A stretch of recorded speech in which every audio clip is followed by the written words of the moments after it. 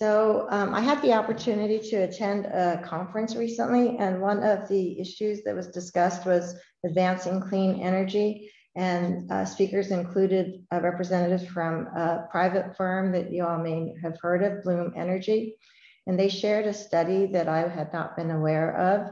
And some of you may be interested in this information. It was a study by a consulting group called M Cubed. And they found that there's a proliferation of backup generators across California, with nearly 90% being diesel fueled, posing significant obstacles to achieving greenhouse gas reduction targets and driving they have 136 million in annual health costs. 22% of, there was a 22% increase of these generators in Southern California, and a 34%, and that was in last year, 22% in the prior year, a 34% in the Bay Area over the last 3 years. And I want to point this out because the Bloom Energy connected it with rolling blackouts, and that when electricity is interrupted, or whenever there is something like that happens, that people come up with solutions to address a serious problem for them. And it is a serious problem for many people to have their electricity interrupted.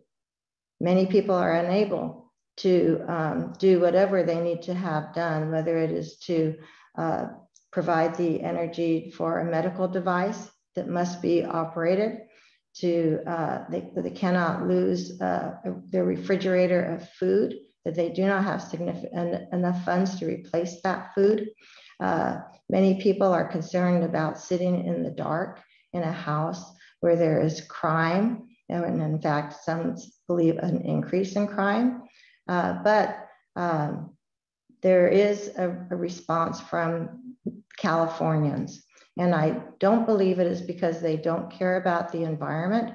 I do believe it is because they have concerns and that they are trying to address them. So I think it's important to be aware of that.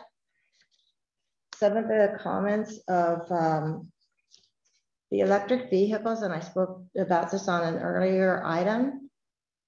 Not everyone can go out and buy a new car. Not everyone has the funds to address their house to be able to have a charger in their home. Not everyone, it's true. And I appreciate when I look at the screen that I hear, and I appreciate the speakers, it appears that the speakers that there are many speakers that don't have issues with buying a new car or with trying to figure out what to do when their electricity does not work, that it's not an issue for them. However, and congested pricing, that was brought up, and I appreciate the Vice Mayor bringing up the $5 plus for a gallon of gas. I drive a Prius. I do not drive an electric vehicle. However, I recently spent $45 to fill my Prius, and it was at Costco, and many of us, sadly, other people were concerned about this. We're talking about this, that it is an issue, the cost. And I think that as much as many of these ideas are well intended, I think that that there is sometimes overreach and a disregard for the impact on regular folk. Many people do not make $100,000+ a year. Many people did not work from their home and do not work from their home. Many people, in fact, drive trucks to carry their tools that they need to go to work. And in fact, with the increased crime, many people have had their cars stolen and have to figure out how to replace a truck that is very expensive, as well as their tools. But as much as I appreciate moving and encouraging us to try to be more green, and I also want to commend Member Dasog for mentioning the trees. Planting trees is a big deal. It really helps the environment. It's something that many people can do, as well as planting certain plants and whatnot in their gardens if they have access to that.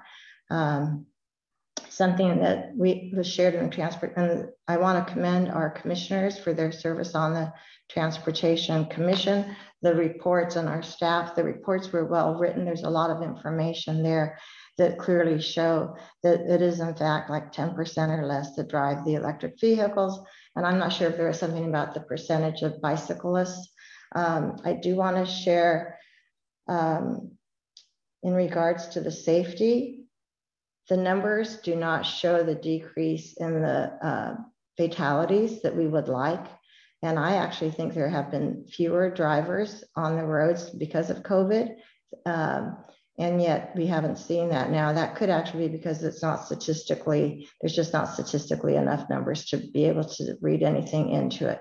However, I do believe that accidents do happen, and I do want to caution people that may not be appreciative of the risk of having people of all, the suggestion that people of all ages and families can be out riding their bike, and we can all be crushed almost on roads nowadays. The slow streets, and I voted against the closure of Versailles. I think it is a serious problem. The traffic is rerouted onto Calhoun, Washington. When you get to Broadway, we nearly have head-on collisions all of the time between cars that are trying, and we don't have to worry about 45 or 35 even on Otis by my home. It is close to zero. It is close to being parked everywhere from Bay Farm across to South Shore. And I think it's sad that I'm not sure that other people want to admit that there has been an increase in traffic, and the data regarding the public transportation usage is down. How many years will it be down? Well, let me tell you, we don't know, because many people still have serious concerns about riding a bus, riding BART, as well as not just COVID, but also the dangerousness of riding public transportation. There are some people that don't want to address that. It is there. If you look for it, you will see it, and people are afraid. I have taken BART. I myself have been assaulted in this town. I have been confronted by someone on BART along with other passengers. And I have many friends in Alameda who are green who will not take BART because of their fear.